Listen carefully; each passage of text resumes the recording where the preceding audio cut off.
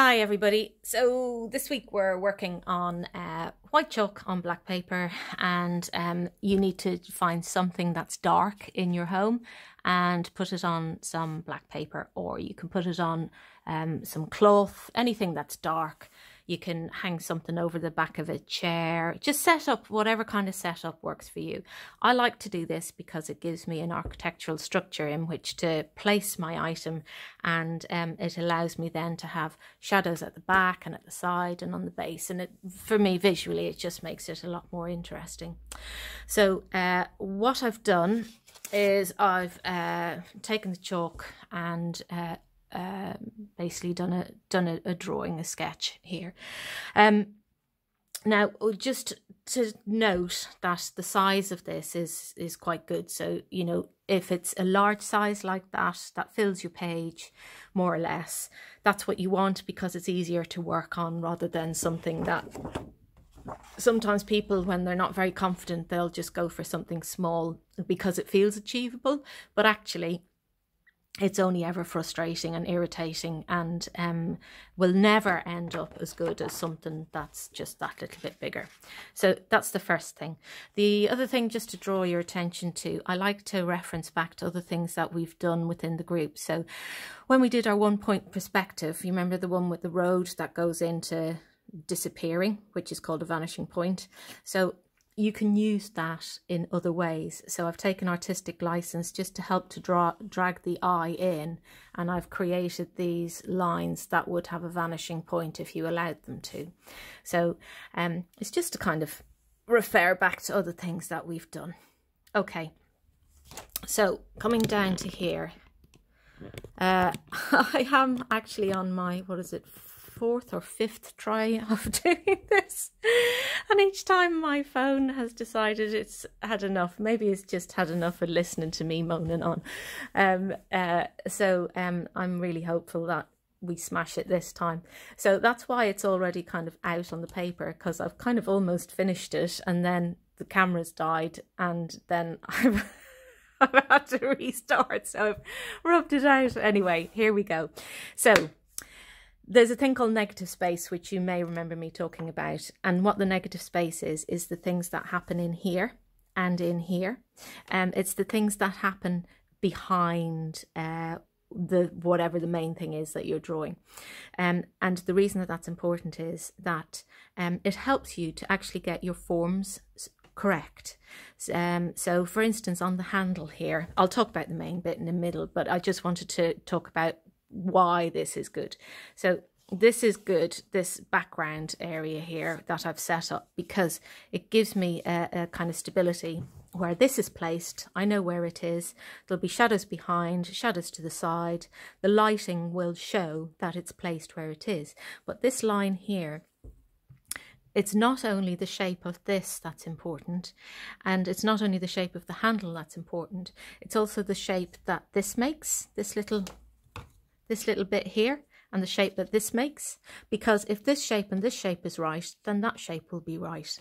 And that's that kind of thing of looking from one and looking at something else and judging one of the other to try and help you to kind of get forms how you need them. Okay, so the first thing that I'm going to do is just going to bring in a nice roundness. And you might go, but Karen, that's really quite white. Why do you want to do that? Well, I want to do this because this is lighter than the background, but I am also going to just smudge it down. And also I want to smudge it down because this isn't grainy. It's a very smooth satin glaze that's on there. So I'm just kind of working that in so that it's much more soft and I have a good basis, and I'll just give a smudge of that in there. Now, handle, just going to give a little bit of a colour into the handle, and again I'm going to smudge it. It's very, very smudgy, very vague, don't worry about it. So I'm going to give it just a background here, because you'll notice that as the light is coming in, it is just that little bit lighter there. So I'm just going to leave that a bit grainy. Right, next thing I'm going to do is looking at the handle. It's, well, I'm going to come back to the handle. I'm going to, because I'm getting a bit focused on the handle, I want to look at the body here. I can see that this side here is a lot darker. So I'm just going to bring some of this just to lighten that off. So, well, not lighten, darken it off there. So it is that bit darker. I'm going to look at what's happening on the inside here. So although this rubber is taking away, in a way, what it's doing, it's almost like me using a black, because it's bringing those dark tones back down. And I can see, I'm going to actually push it through to the other end, because you can see on this edge I've got a real good sharp edge here, and I'm just going to bring that across there, and it gives you that kind of line that's happening on the inside. And I'm just going to bring that down. This is what I use to get rid of those bits, because I'm a bit far away to blow, and also it's less smudgy. Okay, so I'm looking at that. I'm also looking at where I can have much lighter bits. So I'm just going to give a real strong bit here. And now I know it looks a lot more than what's there, but the reason for that is we don't want it strong, we want it smoothed in like that. So I am allowing that to soften off and give that kind of... Now I will be using sharp bits on there as well, but you just need to make sure that if something has a softness to it, you just try and keep it soft. Now I've got a little bit that I want to just kind of take out there, because it's just... could do with being a little less strong just on those bits.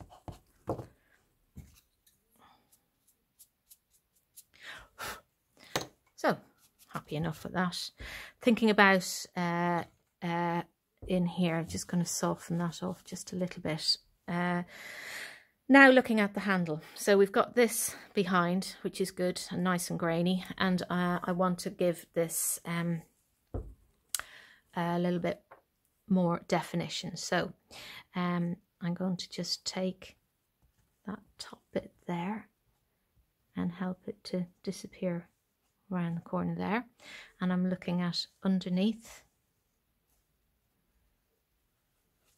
and taking that there. Get rid of that, and let's just have a little look.